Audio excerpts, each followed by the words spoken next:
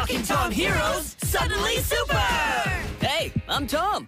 That's me with the dazzling smile. Oh, and these are my best friends, Angela, Hank, and Ben. Together, we run a fun truck bringing good times to the people of Peak City. I know, pretty sweet, right?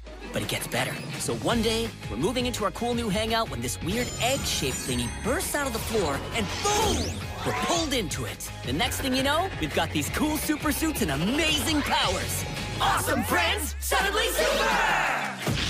I'm super strong, Angela's super fast, Ben's super smart, and Hank launches, super ideas.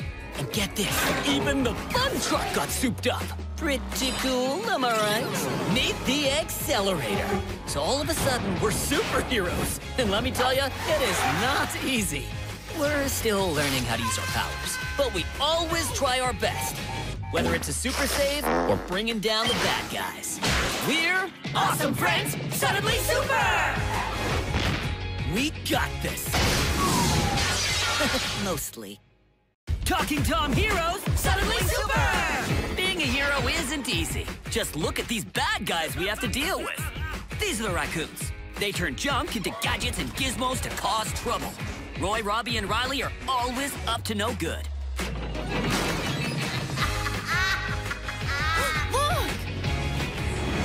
Oh, and Professor Cranium. With her mechanical companion, Quark, she's out to prove that she's the greatest evil genius in the world. I'm the greatest evil genius in the world! See what I mean?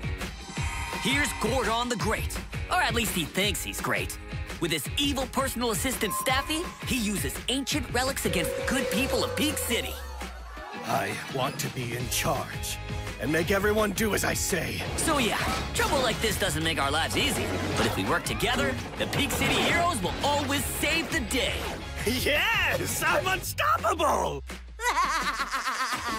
Oh, I do enjoy a good revenge laugh.